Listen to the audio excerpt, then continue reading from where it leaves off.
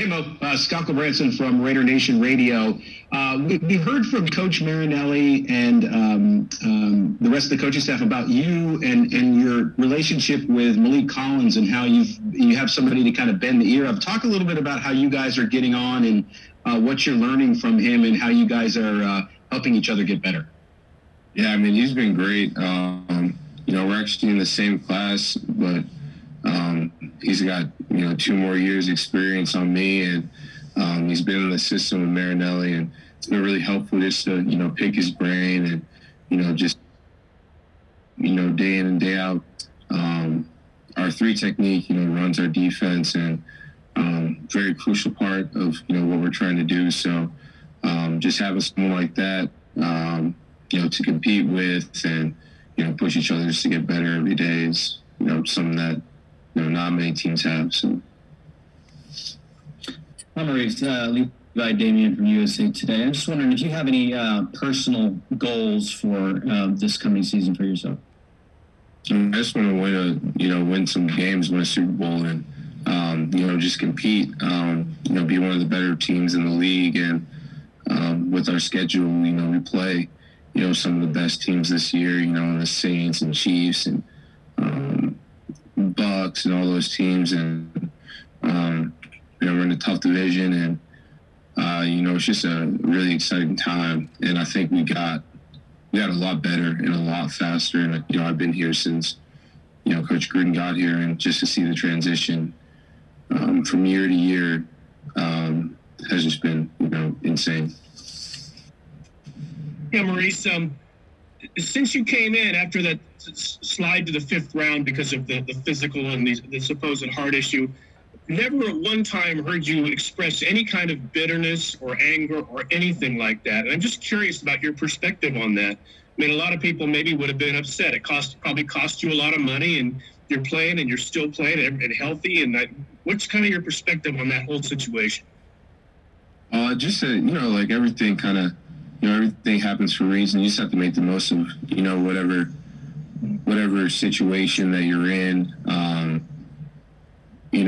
lot of people go through a lot of different things for whatever reason, and, just to be able to move forward through that and, battle, any adversity that comes your way, that's what makes the great players great, is that, something bad could happen. They can play hurt. They can play, when they don't feel like it, and, just hardening yourself and your mind and your physical game. So, I mean, it was just something that happened, and, I feel like, I've been able to help out some, other guys that, have gone through similar situations or have had issues and have come up with the combine or, anything like that. So I'll just try to look at it, as a blessing that, I'm with the Raiders and, I end up on a great team and, something that I love. So. Hi, Maurice. Anthony from the Fresno Bee. Just a 2-part question. Coming into your 3rd season, I know it's early, but I think you kind of touched on it, but what's the biggest difference you've seen from the defensive line so far? And did you work on anything differently in the offseason to get yourself ready for 2020? Yeah, I mean, just thinking more about, my whole game, but, more specifically just pass rush and just working on that. And just, every day just trying to think about a rush, watching rushes, working hands, working feet. I think that's been one of the biggest things that I've worked on this offseason. But, our D-line has gotten deep. Like, we have, legitimately, too deep in every position. So, I mean, like I said, not many teams have that. And, we'll be able to use that, especially in this defense where, Coach Marinelli wants us running the ball. Every play, is all out. So, be able to rotate, kind of like, hockey players, just line in, line out. I feel like that's kind of going to be what we can do. And we got the guys to do that. Hey, Mo, Paul Gutierrez here from ESPN. How hard or how easy is it to focus on the task at hand with so much uncertainty out there? You see the testing issues going on league-wide with a lot of other teams, and just talked about a little bit, if you wouldn't mind, how tough it is or how easy it is to just focus on what's going on with football. I mean, that's all, I have going on right now. So, it's been pretty easy for me just to lock in and, I'm just here working. So, I mean, that's all, a lot of us have out here right now. So just working and, just studying the game, getting treatment, working out, all those kind of things, just get better. We're behind the 8 ball, so there's a lot of catching up to do, a lot of conditioning, a lot of extra study time, things that you have to do on your own. So. Hey, Mo.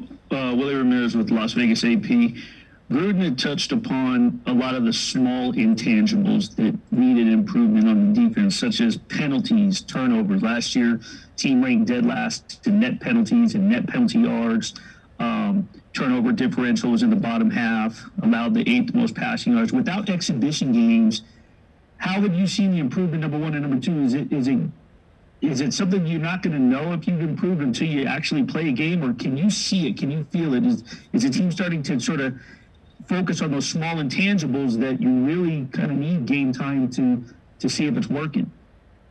Right now, it can be kind of tough because, you're not tackling. But, I can definitely see those intangibles. We got guys that can make plays. And, we've been working on, our stripping, our sack fumbles, all those kind of things. So I think it's definitely something you're going to have to wait to see in the game. But I think the way that we're playing, the speed that we're playing that, you can't help but have good things happen when you're playing as hard as we're playing. So that's our identity. That's what we want to have is, guys are going to play hard, play fast, run to the ball, sprint, just, be some dogs. So, I mean, that's our goal. That's what we want to show in the first game. So. Mo, Scott again, question on Allegiant Stadium. What did you think of it, and how was it getting out there and playing, getting suited up and mentally getting prepared that way?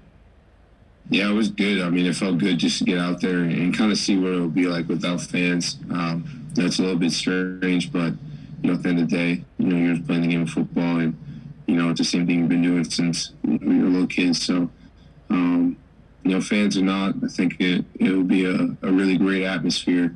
They had the music on, and had, some artificial crowd noise that I think they might allow this season. So, just felt great just to get in that brand new stadium and have it feel like home. And, this place does definitely feel like home, and I really hope we can do some great things here. Okay, we're all set. Thank you both. Appreciate your time.